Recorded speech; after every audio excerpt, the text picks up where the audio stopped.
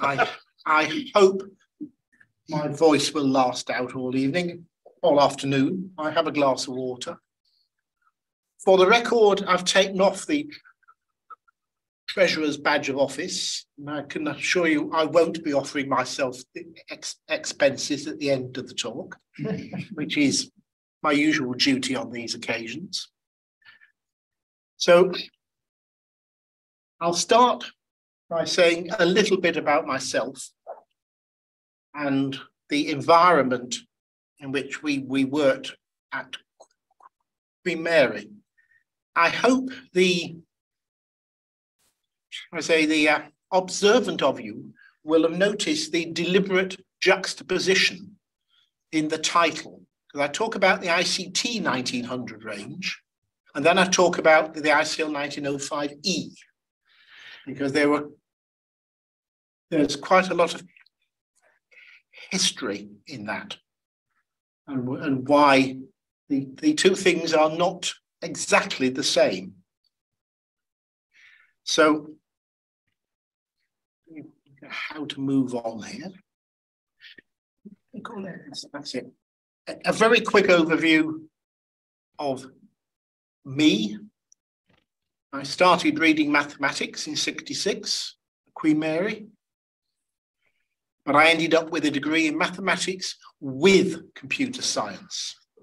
And the with is a technical term, meaning I had less than 50% of course units. Because in my first year, I learnt to program in Algol 60 using the London Atlas, and that was taught to us under Computational Methods Part 1. In the second year, we were taught how to program a 1900 in PLAN, which stands for Program Language 1900, very original name. That was in Computational Methods 2. And sometime early in '68, what had originally been the mathematical laboratory, which was where the paper tape link, the Atlas was replaced by a new structure with a computer center for service delivery and an academic computer science department. It was split in two, and to be quite honest, they hardly ever spoke to each other again from that day onwards, but that was largely to do with personalities, I fear. Around Easter '68, the ICL 1905E was delivered, but having discovered the great fun of programming a 1900, that summer I got a temporary job in the computer center. I wrote the student registration suite for the BSc course unit range in that summer, which I then had to use myself to register for my third year, which was quite amusing. As you might probably guess, we didn't attempt the exam results system until the year after. Starting my third year, I then switched from maths to every course unit I could do in computer science, which was mostly taught by the late, great Peter Landin, which was extremely interesting. And then in June '69, I joined the computer center as full-time system programmer the morning after my last final exam. I needed the money. And about a year later, we started the development of the Maximop system. So that's a very brief overview. For those who don't know the place, that's Queen Mary College, a large campus strung out along the Mile End Road. That's the old building of the East London College. Building doesn't actually appear, unfortunately, the way I've arranged these bits. That was the old People's Palace, which acted as a theatre and meeting hall. And down the road this was in the 1960s, the latest building on the campus was the mathematics building, of which the whole of the top floor, if you look carefully, you can see there are almost no windows. The whole of the top floor was the computer center. And there's a couple of shots inside of that one, I think is 5E, because the cabinets are low in relation to the memory cabinets. This shot, as you can see, there are a pair of consoles. By then it was, we had a pair of 1904Ss in there. So what I'm going to talk about, I've divided it up into chunks. First bit, I'm going to talk about the hardware architecture of the 1900s from a programmer's perspective. This is not from an engineer perspective or anything. This is what a programmer sees of the machine. I'll then do the same for the operating systems architecture as a systems programmer. Rather, as Bill had mentioned, applications programmers would not see most of that. And that leads very naturally into the decision of how we coped with those, how we call them, features, when we needed to design Maximop system to replace the Minimop. Now, I'm not going to go into very great detail about some of that, because I wrote an article that was published in Resurrection 11 years ago. I can't believe it was that long, but which went into some detail on that. But I realized afterwards from some of the comments that people who are not familiar with the innards of the 1900 range found some of that rather technical and sort of arbitrary arguments without a theoretical base. So that's why I badge this as a prequel. This is the tutorial which should allow you to understand that article better. So I would urge you all after this to go back and reread it. And then I'll give a little bit about the further reading and resources, and we can have some questions. So part one, the hardware architecture, the programmer's perspective. Right, just trying to get that so it gives me the right, and I still can't lose this bit at the top. Can we do anything else with it? Hide? Oh, no, that's can't see a hide anywhere. No, don't click that, probably. No, can't see a hide, never mind. So,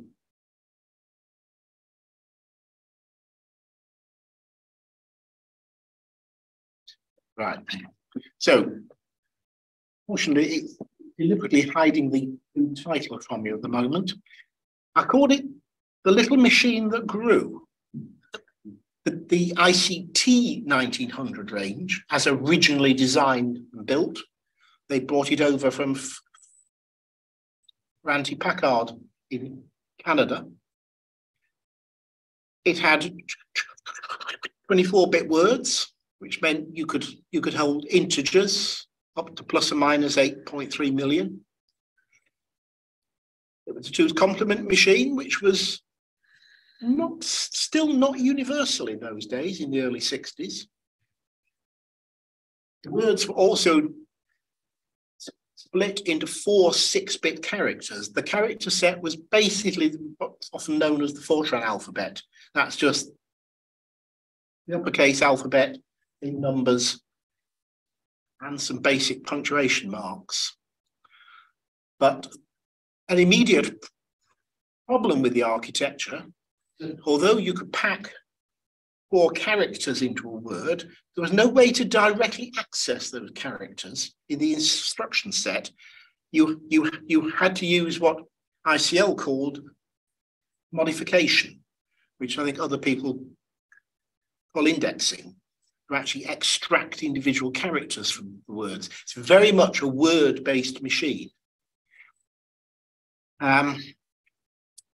A normal instruction, I've just put up how the 24 bits are allocated, the standard instruction set, 3 bits for the X register or accumulators, 7-bit function code, a 2-bit field for the modifier, and a 12-bit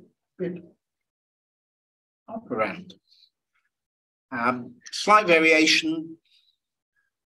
All the branching instructions have a slightly different format. Function codes were all even, so they only needed 6 bits. And then there was a 15-bit address in the rest. There were the 8 24-bit registers called X0 to X7, but there were also word 0 to word 7 in every program space. But only the 3 of them, X1, 2, and 3, could actually be used as index registers, because there was only 2 bits for the modifier field, which compared with something like an IBM 360 is extremely restrictive, where you had 16 registers and they could all be indexing. So, of course, this means if you've done sums, that these machines, they can only directly address the first 4K words of memory in 12 bits. And even with modifiers on, with the index registers, you can only use 32K with 15 bits, which, again, in the early 60s, when that was designed and launched, that was quite a powerful machine. And of course, that was not to last. I talk about what made it fairly nice from the programmer's perspective. There was a very comprehensive instruction set. You could do memory to register, register to memory. You got every permutation of load, add, negate, subtract. And there was a multi-length variant of every instruction, so you could do multi-length arithmetic, and the hardware dealt with the carry and everything for you. So there, which was probably what the applications programmers used, you could do double length or longer if you wanted to. I know sort of people did everything in pence, I remember, in payroll. Everything was actually done in pence. And something that, as a programmer, I thought was an extremely useful feature. The character values 0 to 9 were the binary values 0 to 9. And I was shocked when I found that other machine architectures had the digits up at octal 30. I mean, what a stupid way to do things. Because that made it very easy to do conversions and all sorts of things. I've just put up a few very simple little examples of the plan programming language here to give you the flavor. So the first little example, you do load register number 4, the contents of value 1. You could add the number, direct operand, the number 10, and store it back in another. So that was a very brief example of double length arithmetic here. You load the 2 halves of a 48-bit word, subtract another 48-bit word from it. You notice the first of those uses the hardware carry feature to go for double length. You could, and I think compilers usually put the LDXC on for the first one. But of course it does, if it's a well-formed number, it does absolutely nothing. It's totally redundant. And then you could do there's another example, you could just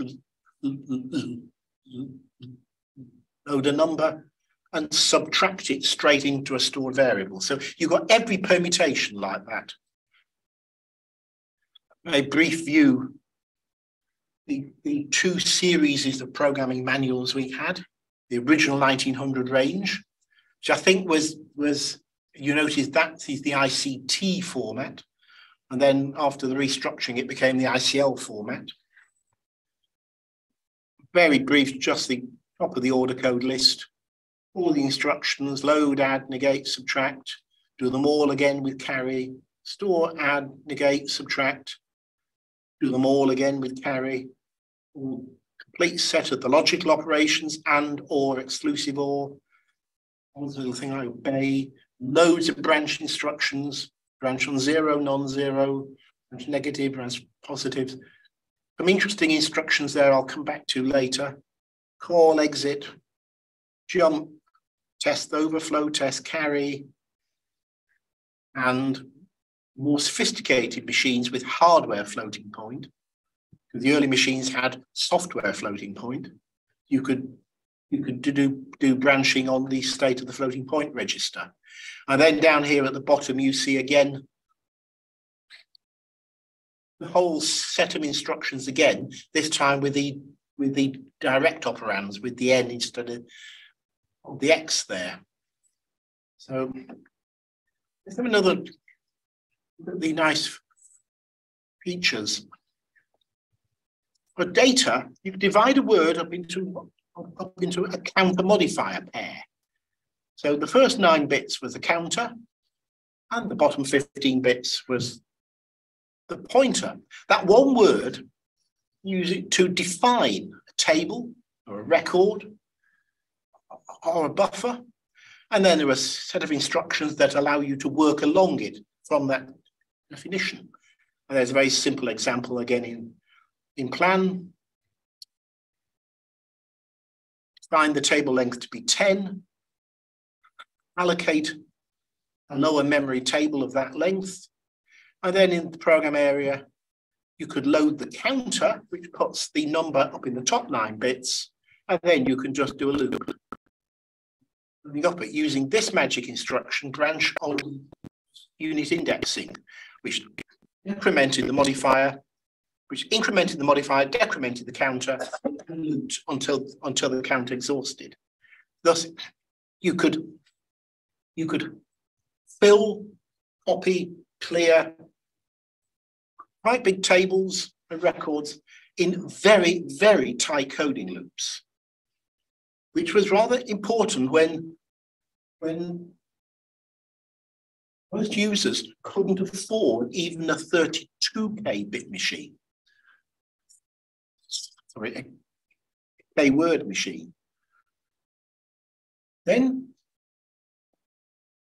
there was a more sophisticated development of that. You could have a character counter modifier where the counter shrunk 7 bits and the character index, which was now the thing that points to which character in the word, which effectively you have the definition of a string. Word, a string of up to 128 characters. And then you could do a lot of very neat and tidy analysis. Okay, to buffer 80 characters or 20 words, loop through it, you load the character by the index, do what you like with it, looking for a terminator or the first comma or stripping the spaces. And now you can use the branch on character indexing, which is one of the more complex machines, which increments the character index. If that produces a carry, the modifier goes up, it decrements the counter and loops. So you can scan up the whole of the string or the array or the character buffer, whatever it is. And again, in very tight, short, fast loops. Just very brief word about the compilers, consolidators, loaders. I should have left a much bigger top margin, shouldn't I, on these slides? All the compilers, including plan, output semi-compiled segments in an absolutely common format. So you could mix Algol, Fortran, COBOL, plan. You could write. A lot of people would write the program in Fortran, but some subroutines in plan. Get speed and power out of the machines. A thing called the consolidator, which other architectures will call linker, which would take the semi-compiled segments, pull in the libraries, and produce a loadable binary program to anything you liked: tape, cards, mag tape, or disk. Or there was also a lovely thing called the console loader, which was basically the same process, but it only used a scratch file and did the disappearing trick of overwriting itself with the executable program. Very useful in a test environment where you were redoing it every 15 minutes. But there were some downsides. Again, giving away the old small architecture of the machine. Binary images were stored in really quite small blocks. Even on mag tape, 512 words was the biggest block you could have of binary. And there was red tape and checksums wrapped around all that, which actually meant that to load a program into memory took surprising length of time and a lot of CPU.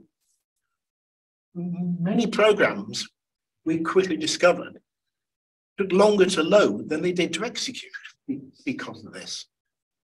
So, and the same applied program overlays. Programs all had to be overlaid because we were always so short of memory. And the overlays took forever to climb in memory because effectively the block would have to be read into a buffer, the checksums tested, and then the binary copied into its execution position, which was slow and sluggish. But there was wonderful range compatibility, again, unlike some of ICL's competitors.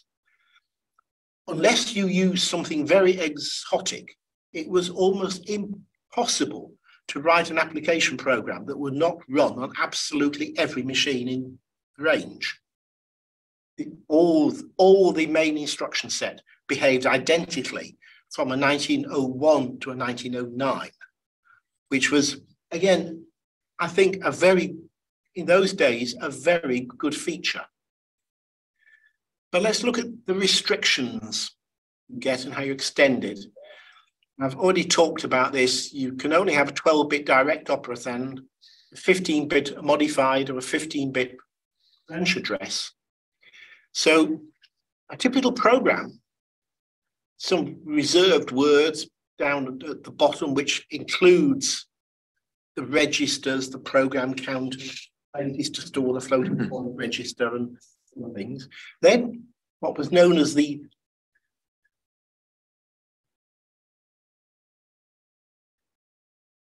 lower data area, that's all the data below the 4K threshold, which the instructions could all access directly.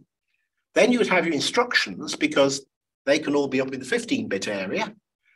And you'd have the upper data, which you cannot directly access. You can only get there by using modifier, by using an index register. And what makes it all work is that every program runs in a little virtual space because there are two high-speed hardware registers. The datum register that gives you a virtual word 0, and limit register that says how big you are.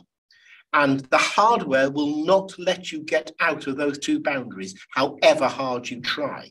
It was a major security feature of this 1900 architecture. A program could not get out its cage, whatever it tried to do. And again, that was actually pretty advanced for the age. But just to summarize that, it's a small machine. 32K words, program and data space. But that is all you could have on the first generation of 1900s, the ones that came out on the ICT banner. That's the machines that were just a number, 1901 right up to 1909, although I think in those days there wasn't a 6, 7 or 8. Because that was what was, I suspect, subsequently called compact mode, or 15-bit address mode and direct branch mode.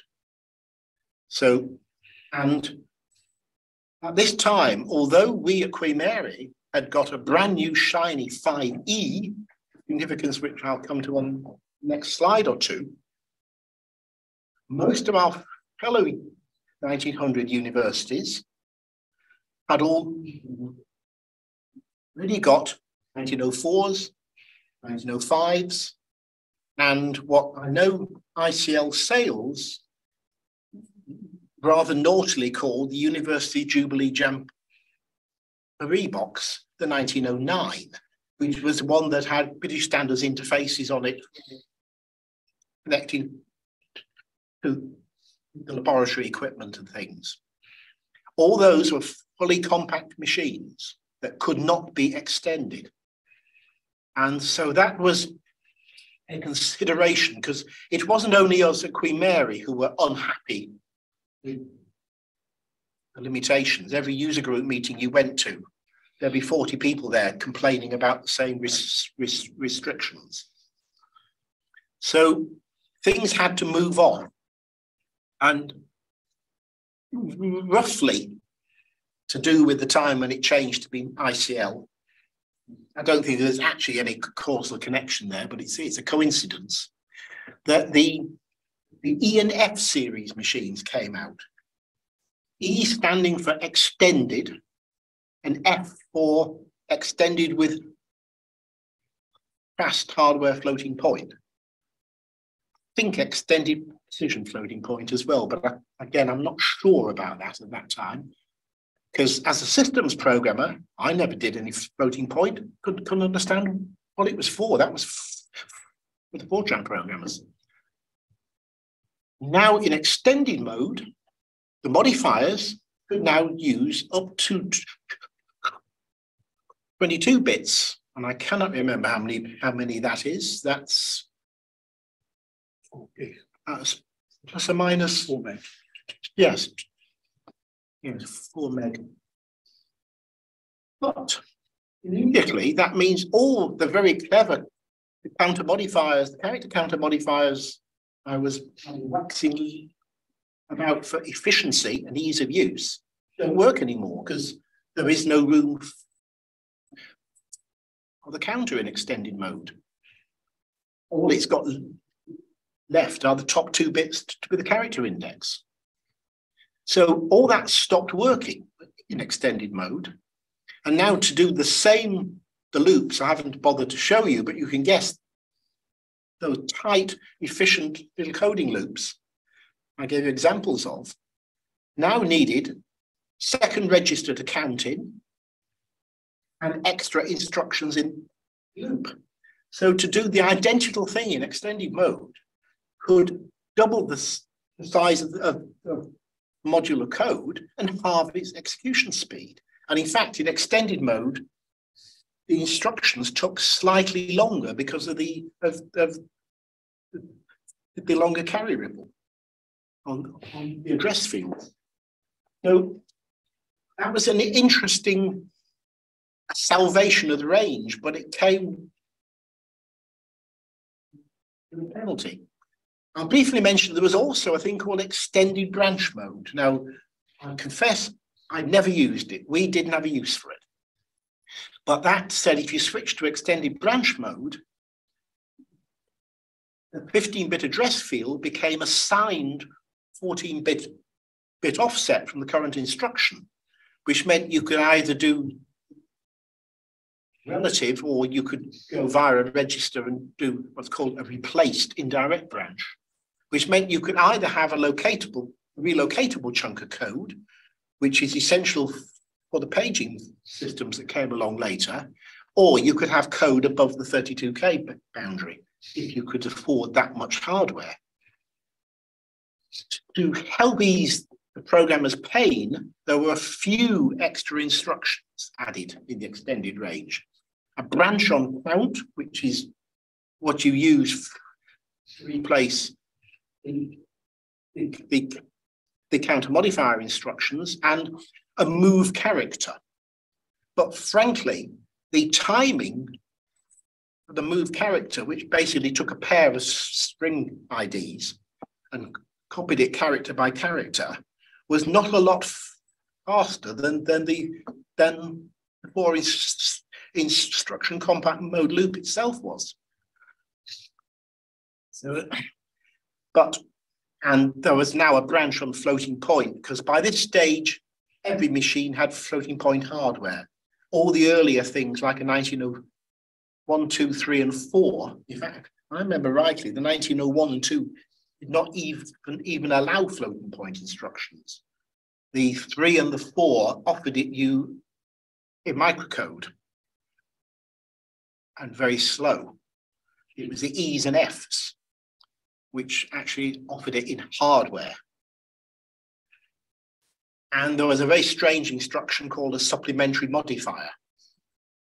But it didn't behave like a base register instruction in some other architectures, because it didn't actually remember anything, only for one instruction. So if you wanted to say, I've got this big upper table in memory, here's the pointer to it, use a supplementary modifier to point to the base, and then you could still use the ordinary index within that table. You had to put the SMO in front of every instruction, which not as helpful as you might think it was. I do think that was possibly a place where the hardware designers had never actually had to write a program.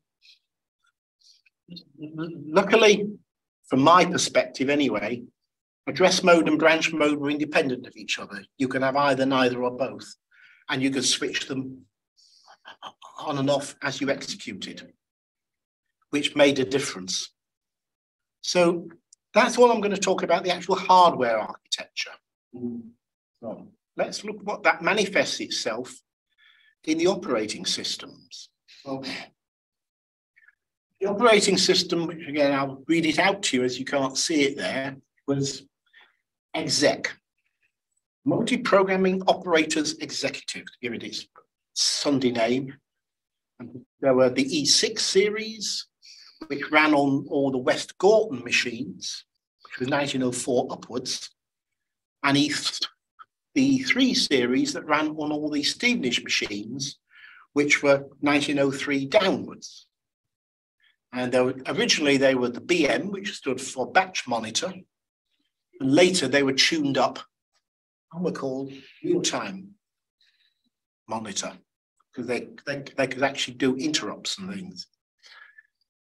But in practice, the processors ran simple mode flip-flop, exec mode, which interrupts were enabled, and the whole hardware was addressed in absolute terms by the exec code. Or program mode, using the datum and limit registers in your the relative addressing in a program space. And also, once you've done that, the programs had a relative priority to each other, managed by executive. Exec also did what we called extra codes, which other people call service calls. All the 150 and 160 group of instructions were just the way you talk to exec. You could allocate a peripheral, forward, an IO transfer. You could give, and in fact, give and get information to and from exec. Give me the date, give me the time, give me another 4K of memory, all sorts of things like that. You could suspend and wait, print the little message on the operator's console, halted, XX or whatever you put in the code. And there was a lovely little instruction that actually predated its utility, in a sense predated even George II. The delete and type. You could end your program with the delta instruction, which actually typed the next operator's command out of your string.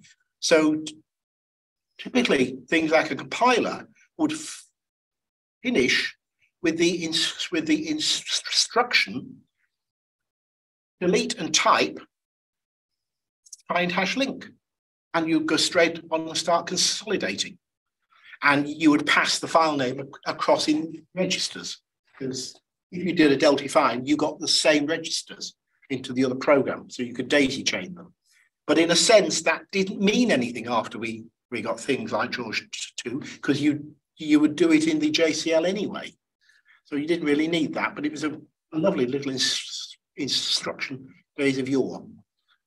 Exec managed everything to do with the peripherals and to do with files. But a very powerful, not very well advertised or known facility was Executive would allow what were known as subprograms, multiple execution threads within the same address space. So your one program space would have up to 3 different threads running in it at the same time, each with its own relative priority. And these were known as zero program name, because all 1900 programs have a forked name, which is how exec referred to them. So we had 0 hash, 1 hash, member 0, member 1, and so on. And there was the concept of the trusted program. There were 3 levels of trusted program, Q, R, and S, which did more. You could do more and more things in collaboration with exec. So to summarize that diagrammatically, when the processor was running in exec mode, however big you were, be you compact or extended, exec is sitting at the bottom over the interrupt vectors and everything. And then you load lots of programs up above and you have a bit of spare memory. And when you're running in exec mode, you absolutely address the whole machine.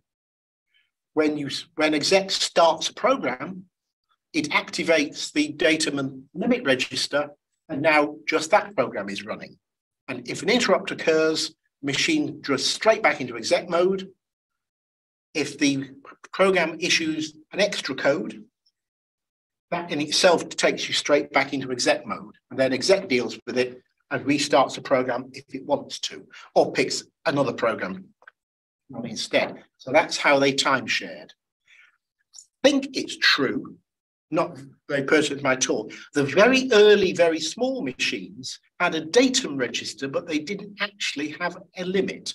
The limit was always the physical end of the memory, and were known as spindle programming ops execs. I think that if you'd only got 4K words all together in 1901, you couldn't actually have any more than that. So talk a little bit about the disk formats. This is something that, again, is a call back into the eons of time. There were EDS4s, 4 billion characters, our original disks. They doubled the density to EDS8, then EDS30s, and finally we had EDS60s, 60 million characters. I mean, to say, you'd laugh at a PC with that much storage today, but that's how it was.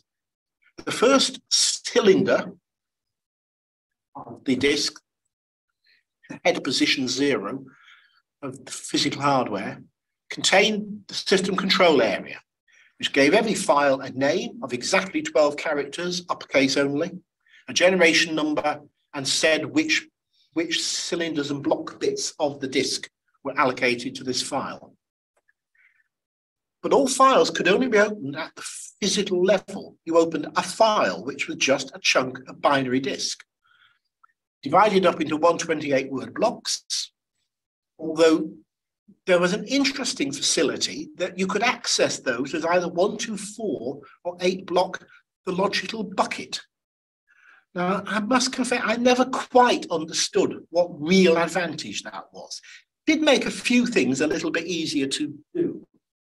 But to be honest, using multi-block buckets for most applications was basically just noise. It made no difference. You could have done it all in one block anyway, and perhaps been slightly simpler, but you could also do seek area. That is everything you can do without moving the disk heads. You could transfer the whole cylinder in a single I/O call, which was sometimes known as a sheet transfer.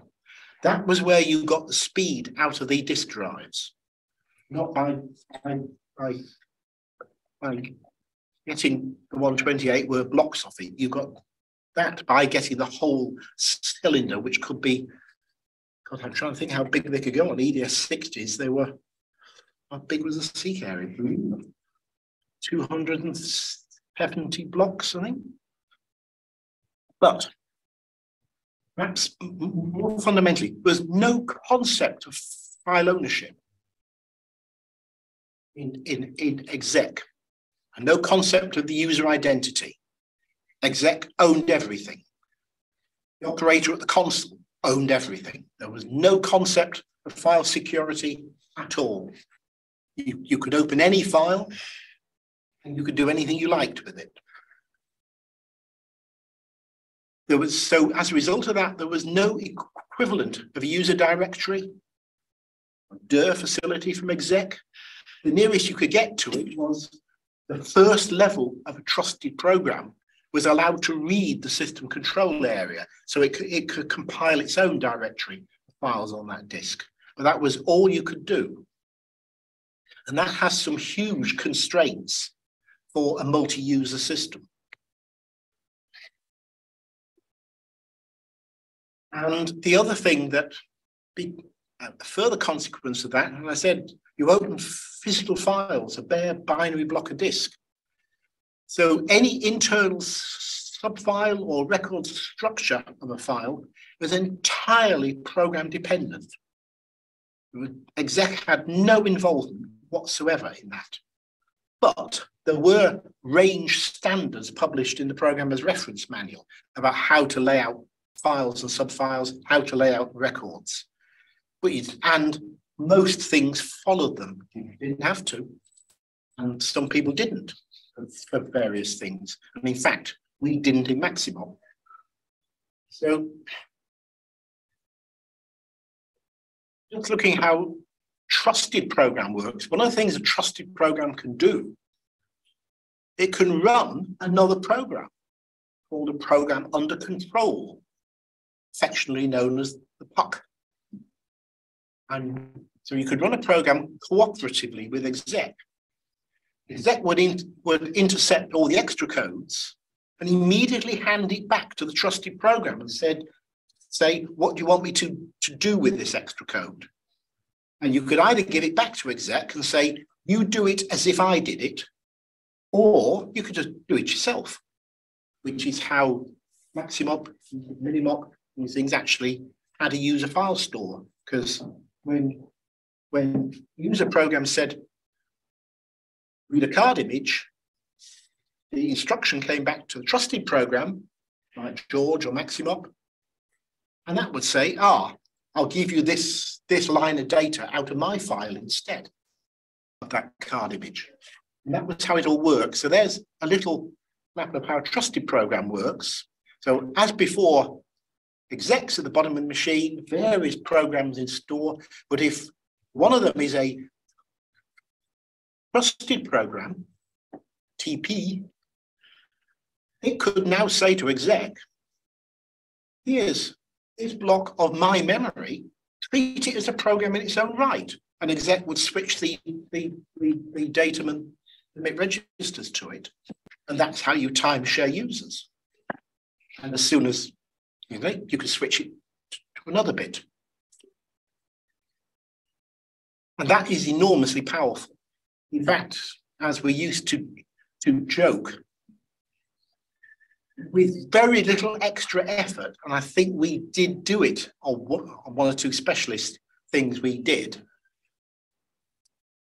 the program under control could actually run another program if you were happy to cooperate with it. So you could have puck.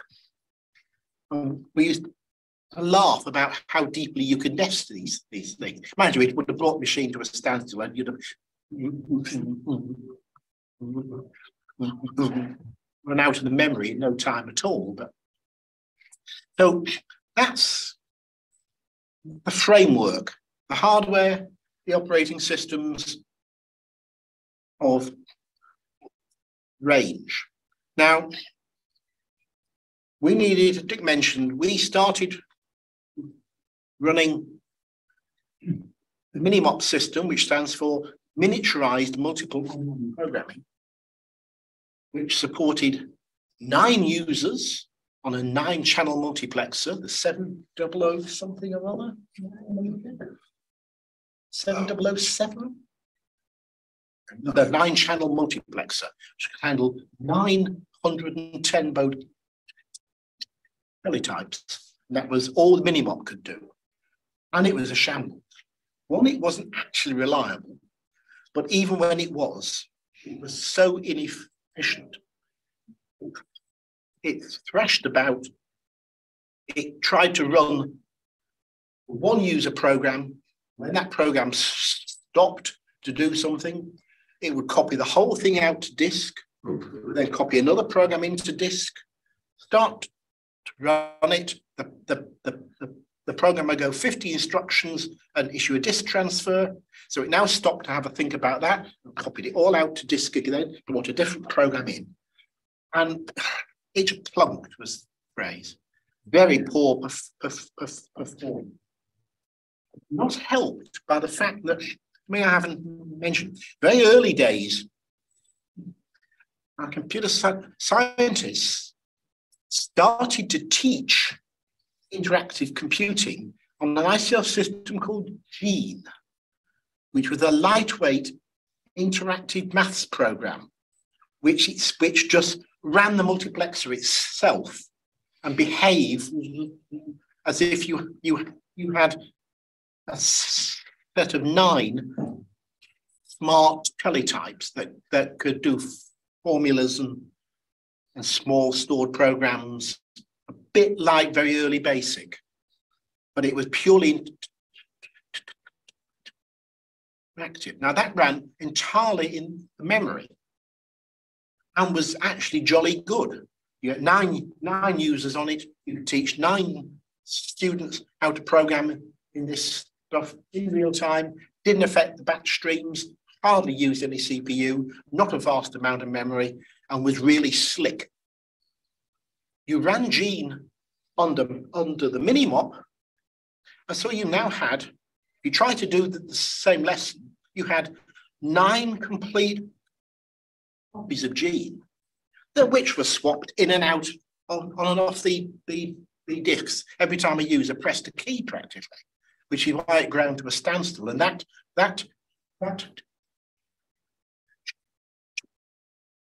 the juxtaposition of going from an all-in memory teaching tool to one that's entirely disk-based was, Professor Isaac Kabaza, who was then the director of the computer center as well as the head of computer science, just threw up his hands in horror and said, I cannot teach like this. I've registered 30 students for September. They couldn't even timeshare the 9 teletypes in a sensible manner. So we had to do something. So we said, we can do better. And as I briefly mentioned earlier, we were not the only university thinking about this. But we probably, by fluke, I think, I'm sure it was fluke, not really good management, but that might be unfair. We did have the resources. We had a small systems programming team and some rather bright guys. We said, we can do better than this. So we managed to get the source code of Minimop out of ICL,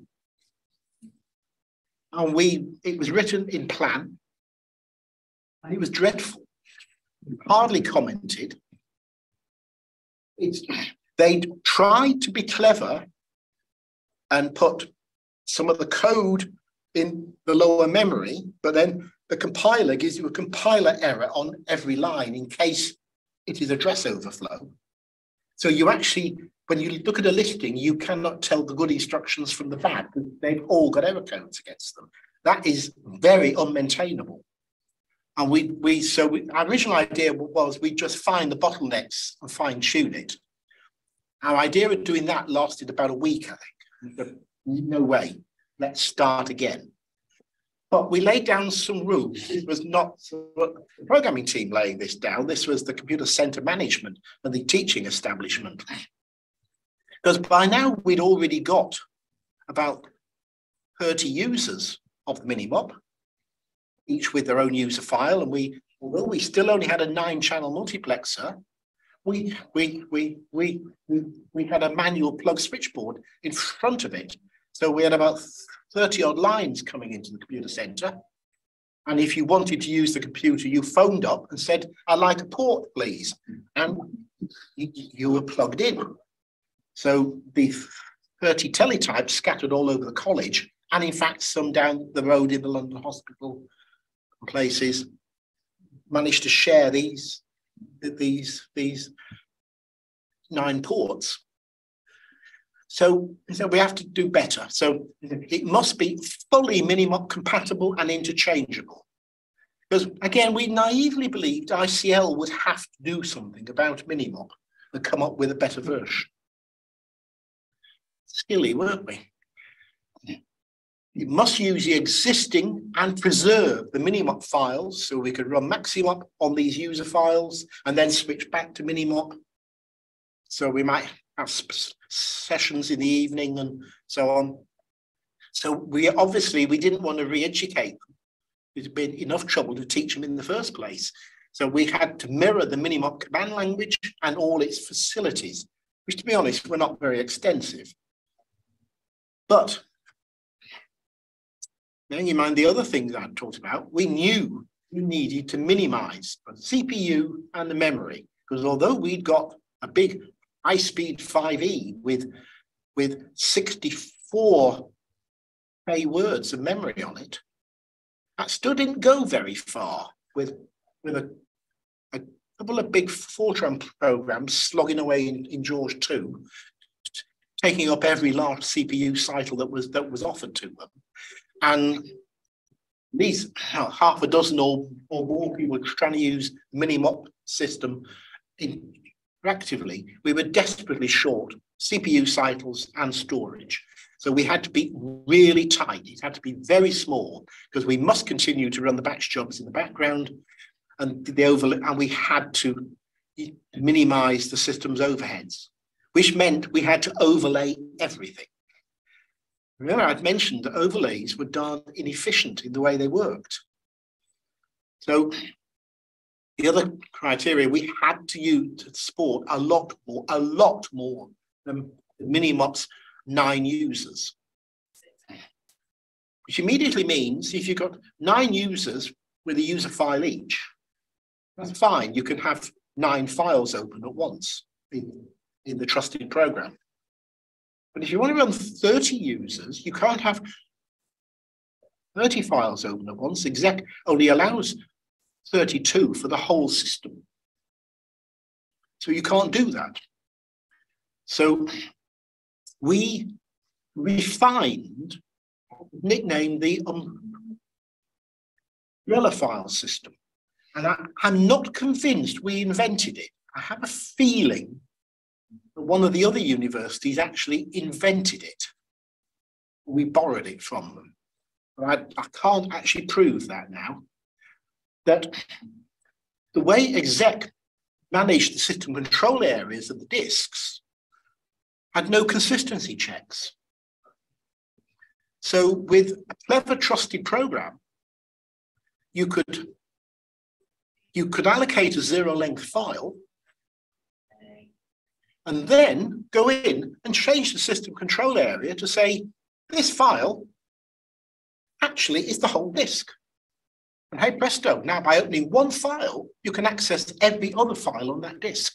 All you have to do is to work out where the blocks are, and that's actually quite easy for a trusted program to read the directory. So we open the big file over the umbrella.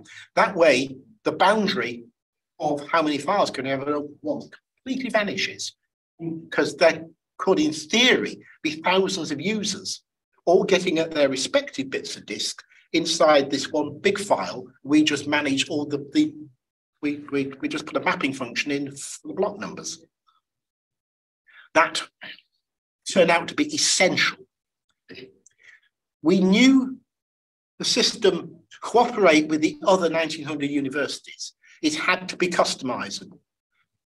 As I mentioned earlier, many of our friends and colleagues were now stuck with a compact only mode 1905 or 1909 that could only run in the 15-bit address mode.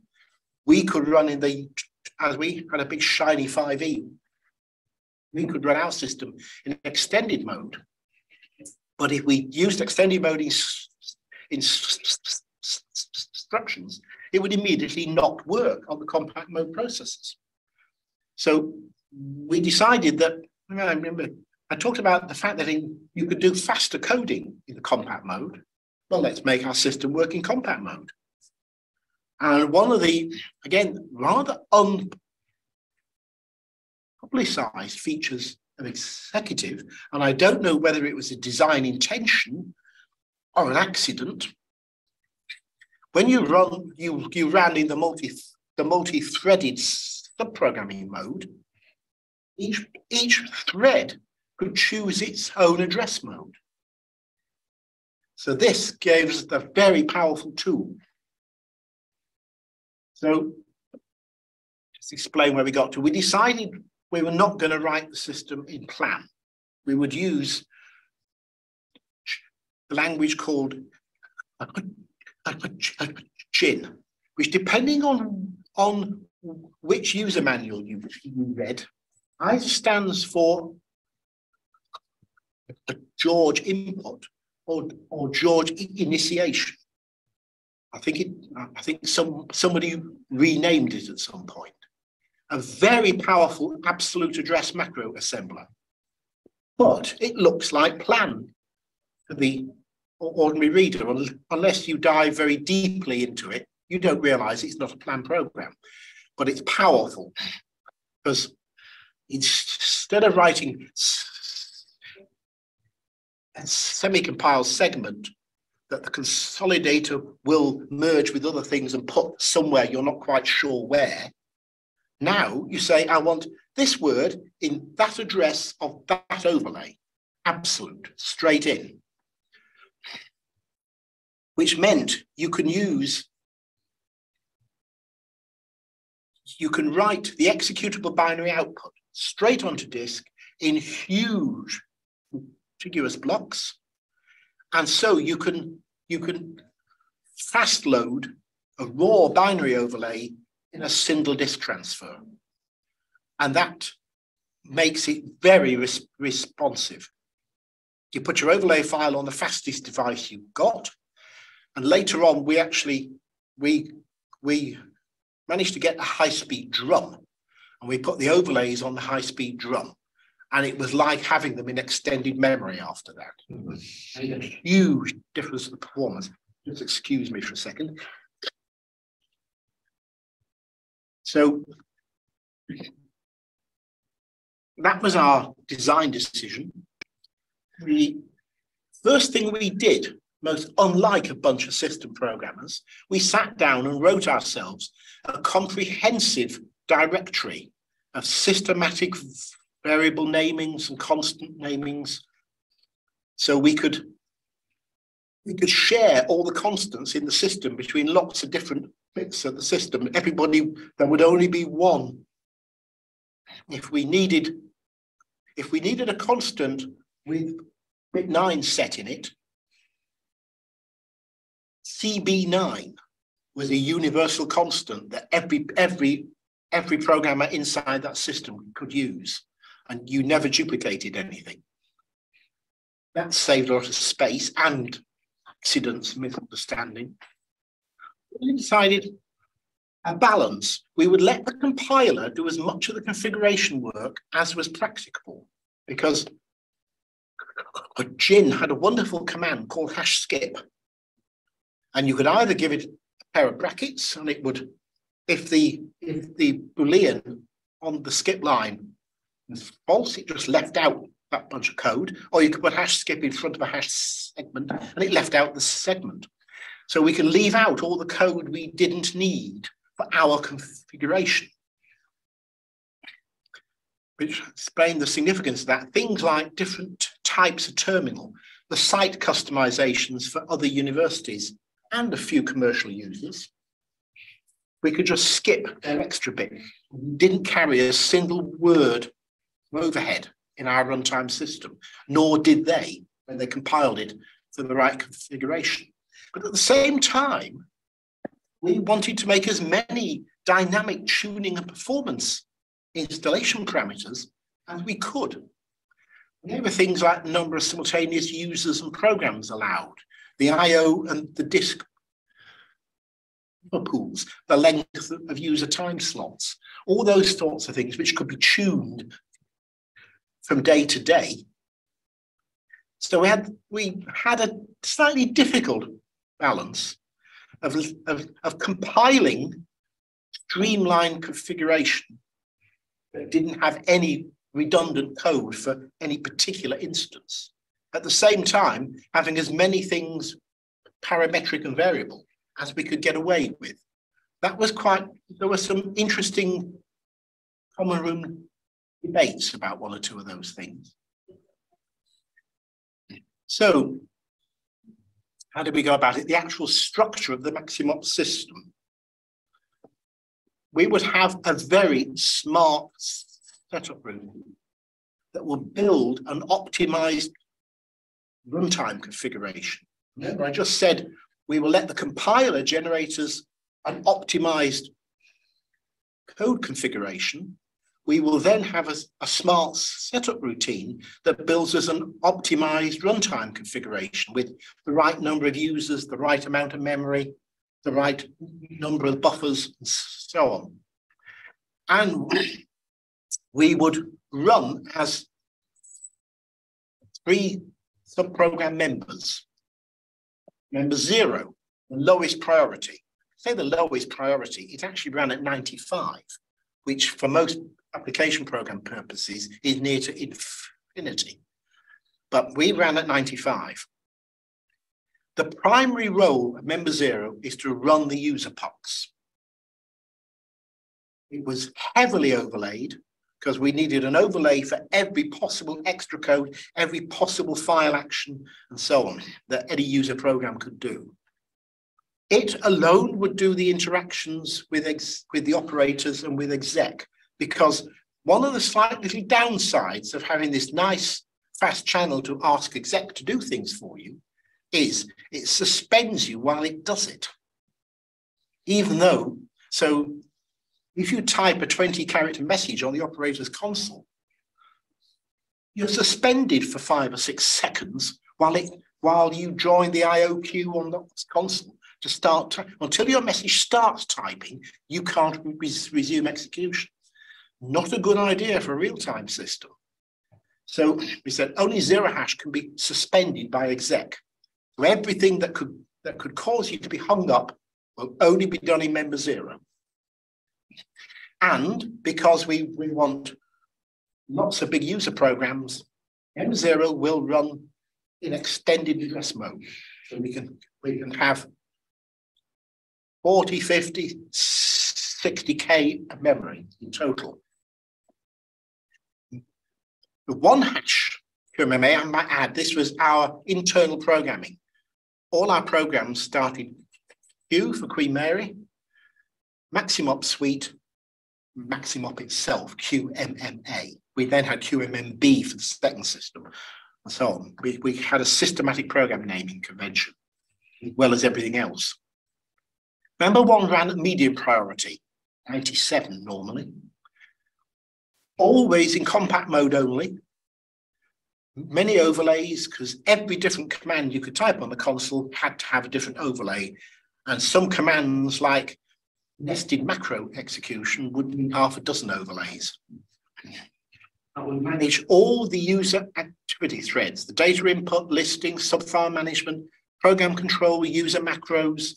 And later, we even moved the editor that used to be a program into the overlays, which again took a naught off the editor's response time with the built-in editor. And it also managed buffer pools. And member 2, highest priority, that ran at 98, always in compact mode again, but did just and all of the communications handling, whether they were teletypes, VDUs, front-end processors, comms manager, whatever. It did no disk transfers and it could not be overlaid. So this was the hierarchy within system. Just carrying on from that, we talked about having that.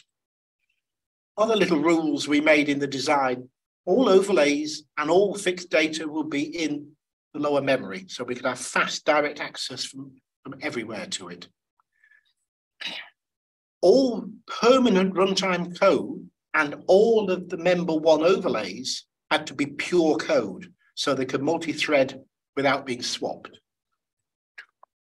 We thought, and I think we were actually wrong, we thought because of the nature of what member 0's overlays were doing, extra code interpretation and interface with exec, it would not be efficient to have them as pure code in any way. They'd always need to be reloaded every time. With hindsight, I think we could have also made them pure without very much extra effort, but never mind. The members would only communicate with each other through Knuth-style semaphores, because Knuth was the flavor of the day in computer science in the 60s. So we used the Knuth semaphores to pass messages and I/O buffers about within the system. And in some ways, slightly doubting our own ability, we needed a comprehensive post-mortem routine that would allow us to analyze everything that had gone wrong when it crashed, and an absolutely fail-safe tidy up and fast restart mechanism, because we assumed that our best efforts would not produce a system that was any more reliable than Minimop system, which fell over every couple of hours. We were wrong. But never mind, I wrote a fantastic post-mortem routine. So there's the schematic map of the Maximop, the image of the trusted program that Maximop ran in. The very bottom of the memory was a fixed bootstrap, a 128-word program that the ops could load in the morning, and it would sit there at the bottom of memory and wait until it was told to bring the system up. Completely configuration independent.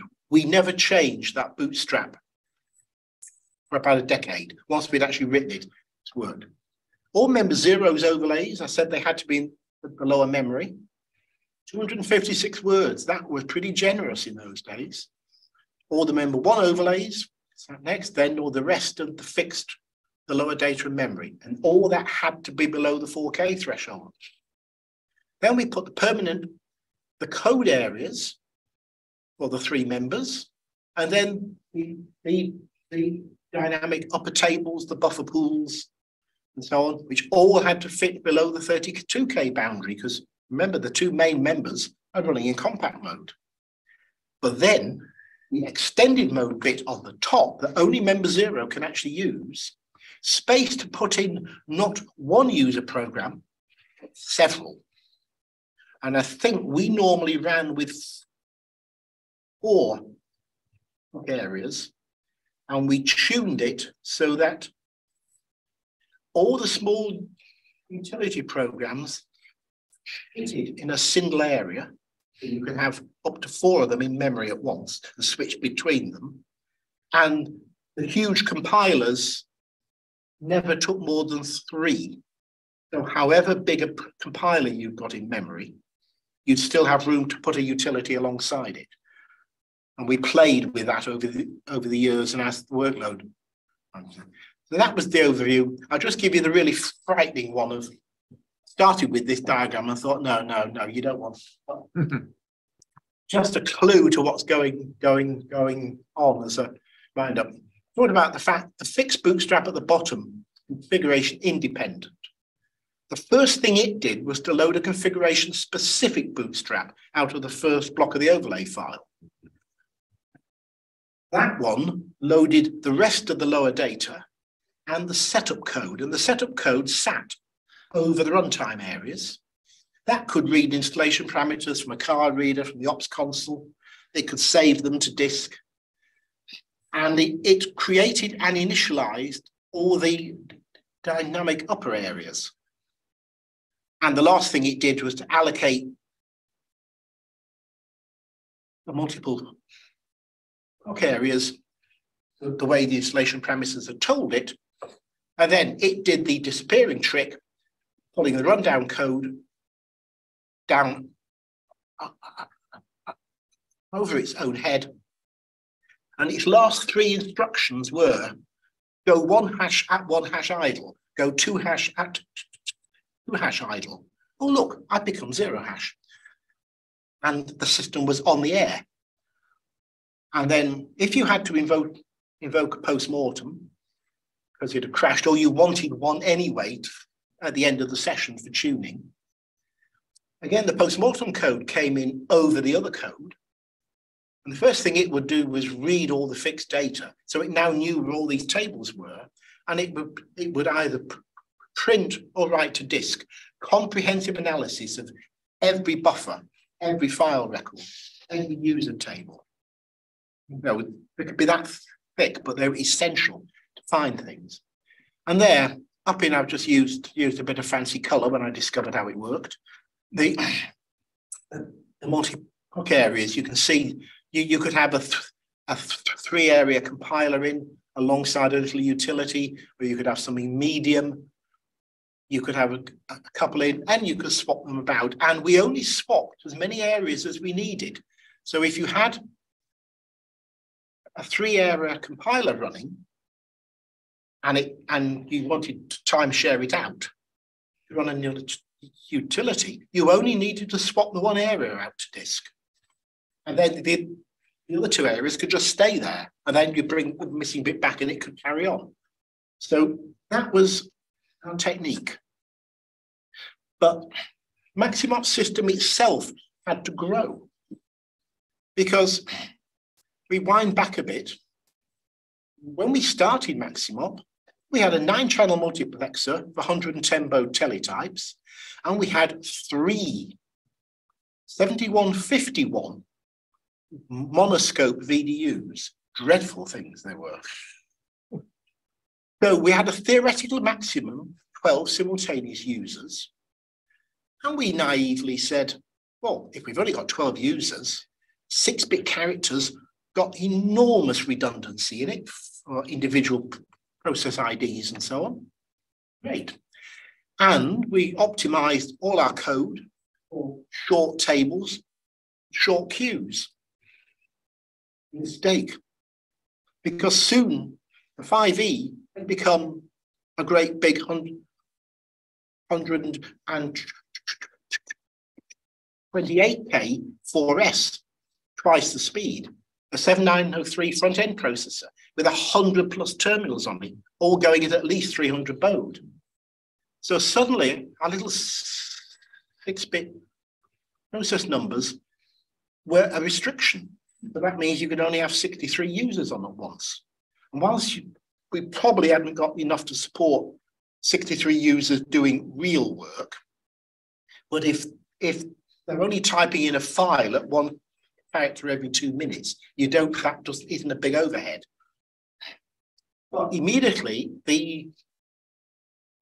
member 2 on the comms side, with its terminal numbers, we're going above 256 straight away. So we had to extend that field up to 9 bits because 63 wouldn't do. But then as systems, not just ours, but in other universities, got bigger and bigger computers with more and more terminals, the compilation configuration, remember to had all its tables for fast direct access in the lower memory. We started to, you could compile it so it violated the 4K limit. Oops, that's no good. So we had a long debate about how much work it would be to move all member 2's data tables into upper. But I devised a clever trick with the compiler, and I was able to do it. I won't go into details unless you really want to know, but I was able to do one huge systematic edit of the whole system to move all the tables from lower memory to upper, and they all still, and 99% of the code did not need to be changed, because I'd gone from being a table indexed by a terminal number to a block, to pointer to a block indexed by the offset within the block. I was able to just swap the two variables around throughout the whole system. And I only made one mistake in that edit. It turned out to be a cosmetic one that nobody noticed for 12 months. The only difference was there was an option which actually we never used at QMC, but you could set an option so that every user who logged in, their name was displayed to the operators, and when they logged out, it was displayed again. And instead of giving the terminal number, it gave the last 3 digits of the address of the terminal number. I'd missed one instruction in the whole system, which I was very embarrassed about, but it actually was only a cosmetic problem. So that's Maximop. There is the original Maximop team. We still meet regularly. So there was Jeremy Brandon, who was originally the chief programmer. He was the design genius who designed it all. He had the ideas. He designed the 3-member model. He designed the umbrella file, all these fundamental architectural points that made it all work. There's me, I was taking the picture behind the camera. There'd be that's Bob Jones, who did mostly member 0 and subsequently known for things like fast find and file sharing execs and things. There you see a lady called Sue, who was the liaison officer, for whom we made excessive work, because once we got Maximop to run, Jeremy here went to the next user group meeting and said, we've got Maximop running. Would anybody else like a tape? Expecting 2 or 3 other universities to ask for one. He came back with a list of, I think it was 32 mag tapes who had to get made and posted all over the UK. And by the time we'd finished, there were over 147 sites worldwide. Mercifully, ICL took over the bulk distribution after that.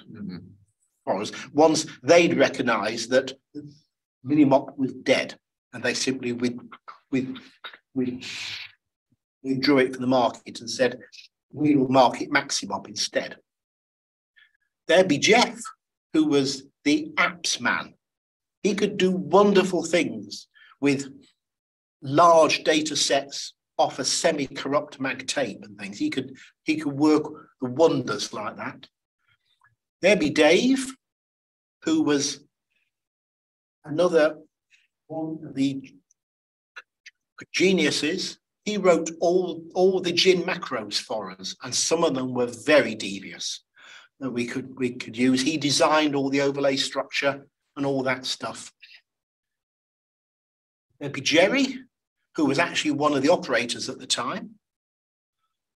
And there'd be John, who ran user services and advisory. And Steve, who replaced me as the admin systems programmer. He actually did this ghastly thing called Codec, and I never got involved with. So that's the team, and as you see, we're all still going. Jeremy's not in the picture because he lives in Germany now. I must say I was behind the camera. So end of lecture. There's your homework. Go back and read the article I wrote in 2012, which I hope you weren't an ICL aficionado, you might now understand.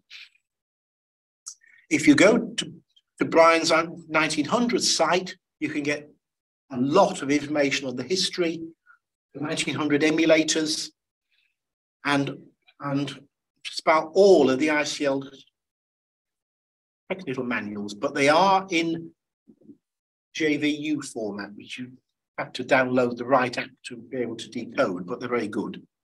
And of course, you can go up to the National Museum, online or otherwise, and there we have running on a 2966 under direct machine environment emulation, a George III Maximop system, which you can go and play with Maximop on a Sunday. You normally get it there.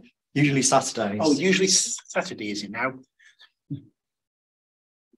I mean, to say it's interesting, but note that the success of Maximop and actually George II versus the George III, all singing, all dancing, facilities-rich environment that ICL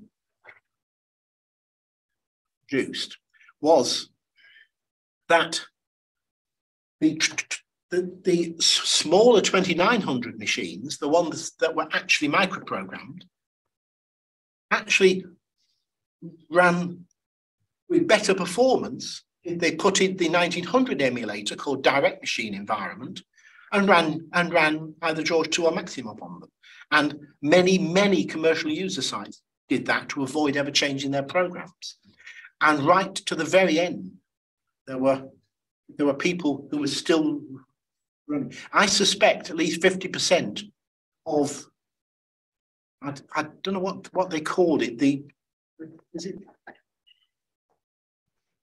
the series for the microprogrammable 2900s? Actually, they never ran in virtual machine environment. They only ever ran in direct. Oh, questions? Questions. Over to you, Dick. We've had a blizzard of discussion on that. In particular, John Cook has provided us with a great deal of information, but no actual questions. Very well worthwhile scrolling up the chat and seeing what he has to say and various other people have to say in reply. I have got one question here from Brian Shearing. If Brian is still there, if he'd like to ask. Yes, I'm here. I wondered how you solved the Control-C problem.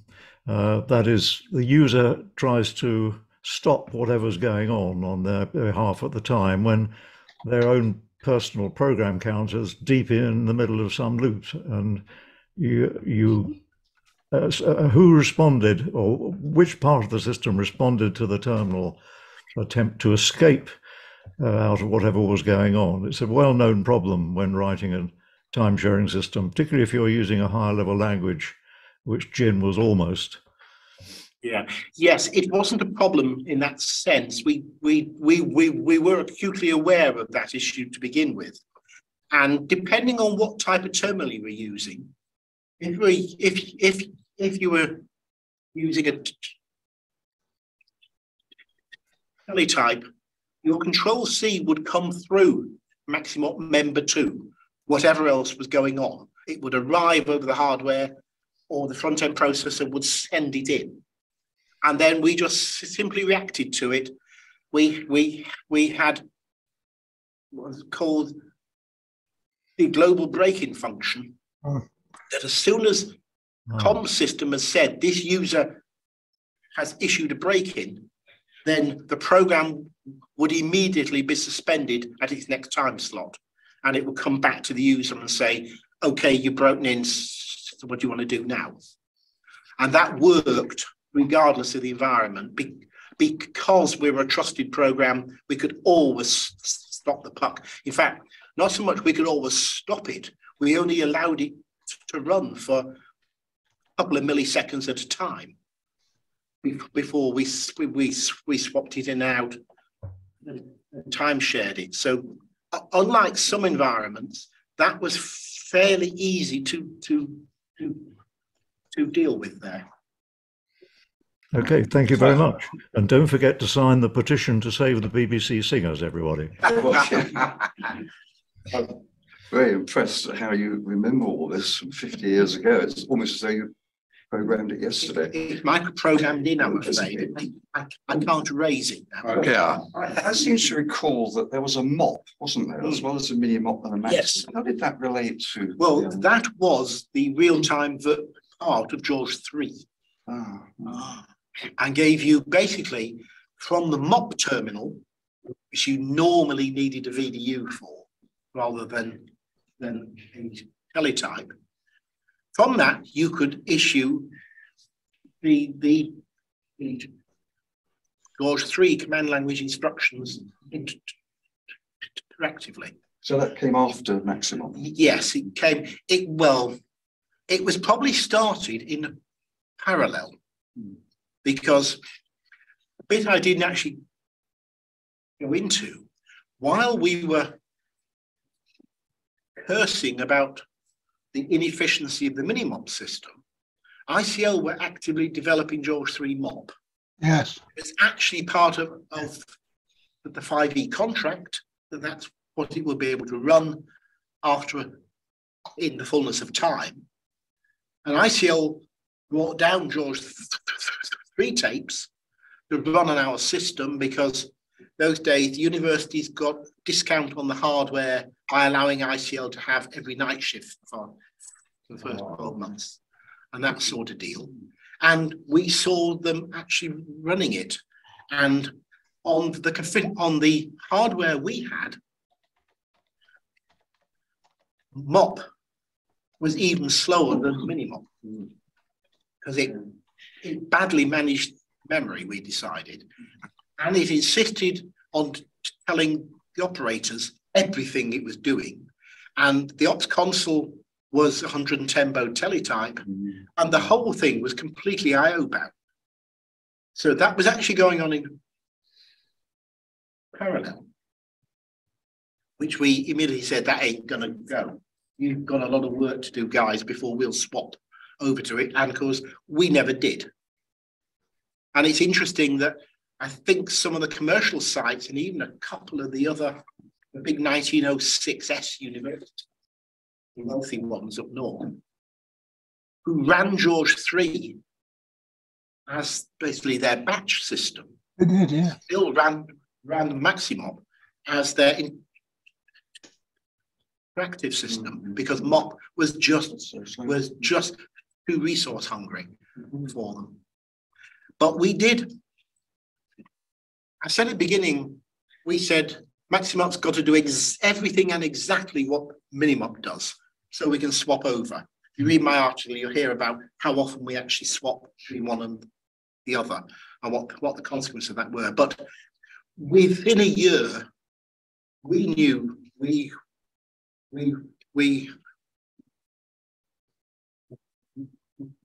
would never run Minimop again. So now fast door compatibility no longer mattered. And it was very clear that all the other universities and a few commercial users who'd adopted Maximop, there was no chance of them ever going back. So at that point, we started to enhance some of the facilities and add extra subfile types that Minimop did not understand. And we actually, because people started coming along with user programs written to exploit the George 3 extensions, additional peripheral track section types and so on, we started incorporating some of those in Maximop, because they weren't very difficult to do. Because in that sense, the framework turned out to almost surprise us with how flexible it was. Okay, thank you. If I might interject at this point, George 3, I think, was one example of the great tradition of ICL software being delivered very, very late. Yes. Brian, you've got a couple of questions. You can unmute yourself. Yes, thank you, Dick. Thank you, Arthur. There was a Minimop 2 which allowed up to 63 terminals on an extended 7007 multiplexer. How well it performed, I have no idea. But certainly George 2 Maximop on a 1904A or 1904S would have given a better general performance than George 3. You know, George 3 with all of its enhanced facilities required a lot of system to use. And in answer to your why 1, 2, 4 or 8 block buckets, depending on your for systems programs, it wouldn't matter. Most systems programming use 1 block buckets. But when you're in applications programming, using records, if you've got a 64-word record, a 1 to 8 word bucket with a 2-word bucket header means you can only get 1 record in a bucket with 62 words wasted. Yeah. Whereas if you go to a 2-block bucket, you can get 3 records and not so much wasted. So by juggling your bucket size according to your record size, you get more efficient disk usage, especially when you're down on EDS 4s, 8s. Yeah, thanks, Brian. Yes. That was a use of multi-block buckets that hadn't really occurred to me because, yes, you're right, it did make things slightly easier that way. We actually did use 2-block buckets on the overlay files because you notice the overlays were 256 words, and that guaranteed exec couldn't do silly things and fragment the transfer if you made it a single bucket. But apart from that, we didn't. The multi-block buckets was more of an applications programming thing than systems programming. Yeah, indeed. I've got another question from Doran Swade. Unmute, please, Doran. Yep. Arthur, thanks very much. It's a while since I've done machine code programming. I'm reminded of the value of head injury assessments after re-engaging in this sort of stuff. But thank you very much for a reminder of what's involved. There's been discussion amongst historians about the value of saving and archiving source code listings. And I was very struck by all the examples you gave of plan, in that the comment field was very fully filled in to describe exactly what each code line meant. Was that for the benefit of this presentation and for us, or is that actually a standard practice in all plan coding? It was a Queen Mary mandatory requirement of programming. We said for all the programs we wrote that comments must be in full, and every segment we wrote, both for Maximop and for other utilities, you could have several pages, effectively the spec as first block of comments, so that the source code was effectively self-documenting, and that we found to be a very powerful tool. And certainly the Maximop system itself, it was house standard that every instruction must be commented, and commented in a meaningful way. We did have the odd one where a clever quirk of a couple of instructions were commented as exercise to reader. That was the exception. And we generally said, if you look at the Maximop source listing, which mercifully survived intact, it was one of the tapes that was found in the Rechnal archive, and we think the tape that was found there of Maximop version 6A is the one that Stu labelled and sent to them, was fully readable, so the whole system is saved. That was a great a boon to us, because for maybe 20 years, we had all believed that the source code was completely lost. And all there were some compilation listings from various places. But of course, because we used all the hash skips to optimize the code, you got nowhere. What's in the compilation listing is only the bits which were dependent on that configuration. But mercifully, the whole source was found in the Bracknell archive. So it lives forever now, I hope. I have a war story of comments that didn't quite match the code. The comment did what the code was meant to do, but the code didn't. Yeah. It took me ages. It eventually twigged. Read the code, not the comment. Yes, you can be caught out like that. You have to pay attention, and that's why we said they must be sensible comments that actually help you understand what the code's doing, rather than facetious comments like "can't fail." It's an unhelpful comment on a conditional jump, because it always will. And again, the way we actually wrote Maximop, we had a macro that generated a Maximop system error, invoked the post-mortem, and anywhere you got to a can't happen condition, you put a maxi error in. You didn't allow it to fall through to the next bit of code, even though team of 6 could not find a way it could ever drop through, but we didn't.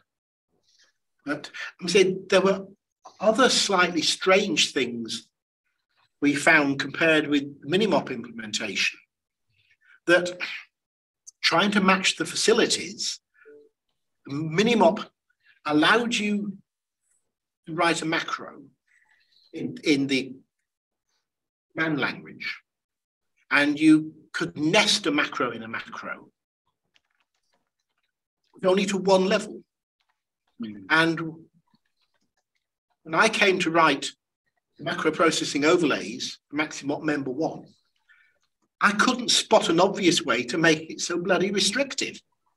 And you just keep recursing, because the command line can only be 128 characters maximum, being the maximum IO transfer from any of the terminal devices. So you don't need to bother. You just increment the counters, give it a register to count the depth width. You've got 8 million to go at. You can't get to 8 million in a 128 character line, even if you gave it a 1 character macro name and nested them solid for the entire line.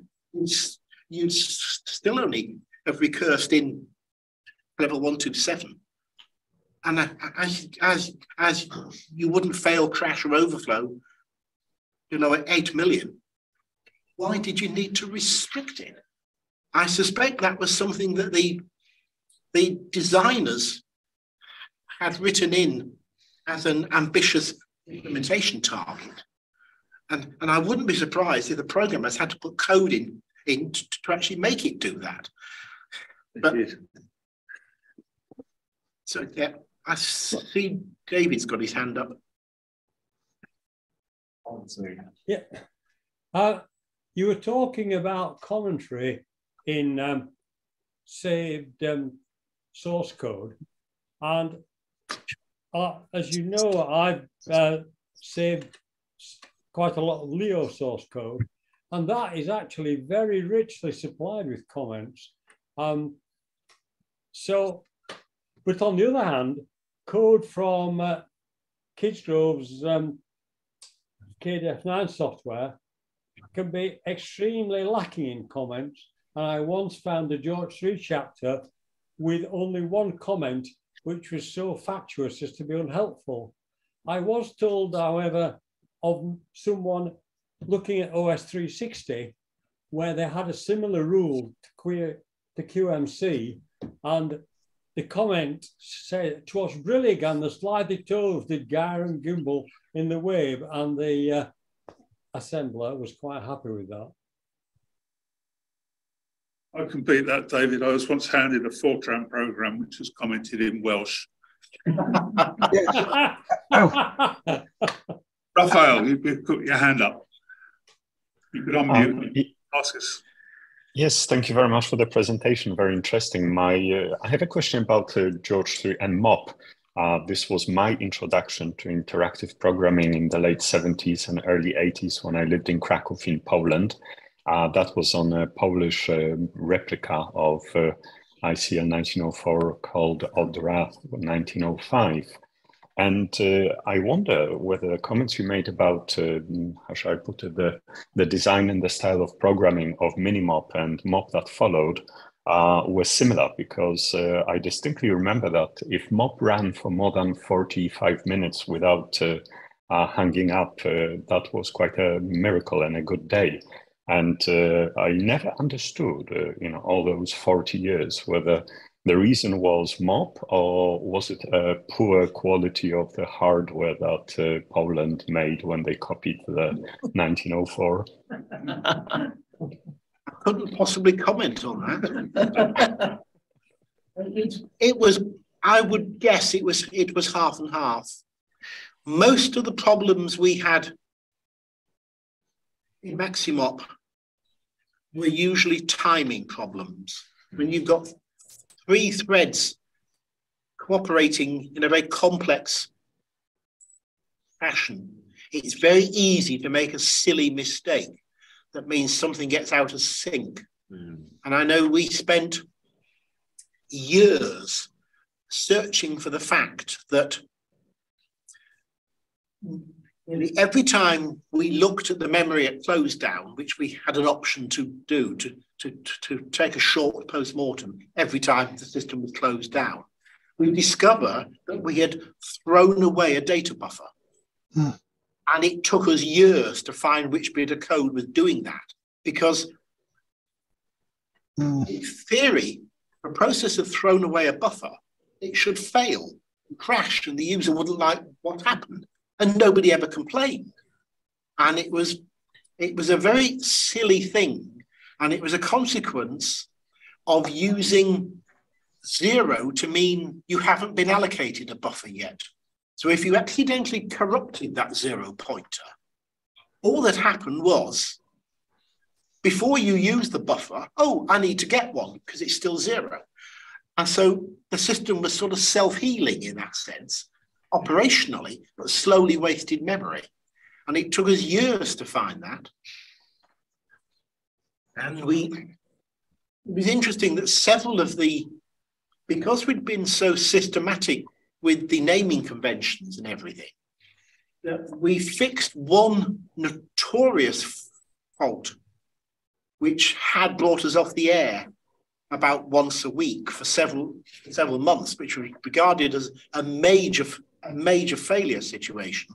We expected Maximop to run for rather longer than the hardware would. So about 1 crash a week was the most that was acceptable. We noticed a point of one thing a particular user was doing meant he was getting corruption of his register 0. We couldn't understand what could possibly be causing this. And we sat down with cups of coffee in the common room one morning and spent an hour and a half to brainstorm what the hell could this be about. Because we knew that when a user puck was swapped out of active memory, its registers went into word 48 upwards of the fixed bootstrap. And clearly, the program was being corrupted in absolute word 48 system. But it's a very odd number. Why only word 48? And we racked our brains and we all sat round and said, there aren't any offsets as big as 48 in the whole system. And then we suddenly remembered there is one bit of the system, a thing called the puck control block, which was a place where we kept all the IO information about the current puck, did have offsets as big as 48. And then it only took a single compiler run overnight on source to find this systematically named variable, the one that had an offset value of 48. And sure enough, the Gin compiler had a wonderful feature called hash wrong. You could wrong a variable, which meant every time the compiler found it, it gave you an error W against it. So you could turn the listing down, the list level down to 0, and just say compile the whole system, hash wrong thread. And you'd only get a listing of all the occurrences of thread. And lo and behold, instantly, this particular variable, it was J0 something, there was one that didn't have a modifier on the end of it. It was going to absolute 48 instead of dynamic 48 offset. That was the corruption, one word patch, and it was fixed. If you read my article, you know how we did most of the bug fixing online with dynamic mends without taking the system off the air while we did it, which used to give our director heart failure. But we were confident enough, and I only remember crashing it once, and it was the problem that actually we'd only half diagnosed the problem.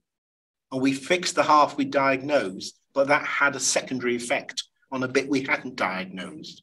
But usually it was something stupid, like there was one instruction wrong in that overlay. We'd just patch it, because we'd given ourselves comprehensive patching facilities from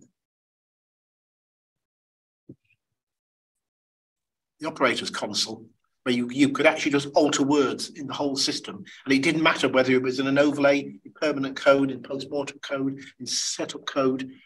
You could just patch it, and you could, what we used to do was you'd put the patch, which would be 1, 2, 3, 4 instructions, something usually. We'd put it into a macro with the right parameter on the end that said whether you actually wrote it back to disk or not, set to off. So you only patched it in the memory. You tested it, and if doing the patch didn't bring the system down, you then actually tested the fault, and it got through it and gave the right answer. Then you just run the macro again with the parameter saying right back. And hey presto, with no need to rebuild the system overnight. It's just right from now onwards. And we'd then put the compiler mend in, patch the source code, and send it out as a user notice. All the other sites. I think that's perhaps one closing comment, if I may. We laughed about how widely Maximop eventually ran once ICL took over the distribution. I think until the museum started to run it, I think the last running Maximop system we were aware of was the Institute of Technology in Port Moresby, Papua New Guinea, that was running a 2903 under DME, and we're still running it 10 years after I'd left QMC and gone Logica, when I got a phone call from a site engineer asking me he somehow found me in the UK by networking or something. He found me with a technical question. I was gobsmacked that it was still running. And that must have been in the 1980s. Were you able to answer it? I can't remember that part. I think I was able to reassure him that he probably only needed to recompile it and the problem will go away. It was something like that. Right. One last question. Tim Lyons, if you can be brief. Yes, you said that member naught ran the user pucks, but you said that as soon as there was an IO instruction or a console printout instruction, everything was completely suspended. Well, surely that meant that you weren't then able to switch to another puck to take advantage of the CPU time. Yes, you're right.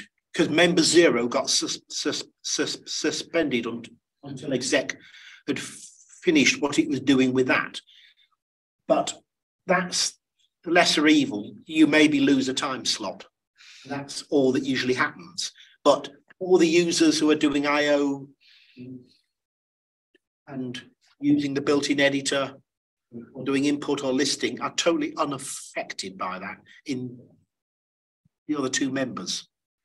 So it's the lesser evil. We actually, to be honest, switched off most of the options to display things to the operators and so on because they simply cost too much time. Yeah. Or we started doing them a different way, so it didn't actually cause us to be suspended. You could do other things because we quite happily, one of the utilities you could run under Maximop was to submit a file as a George 2 job, and that was completely watertight. It was entirely on disk and had no impact. So you could do it in a single time slot and nobody would actually notice. And a few minutes later, it would pop up in the George 2 input view. So we did a lot of things by what we called the communications files. The fastest thing you could do was to write something to a disk and let somebody else read it back. Was far faster than trying to pass messages because they all got you hung up. So every time you wrote to the disk, it hung the program until the disk had actually... We used own monitoring.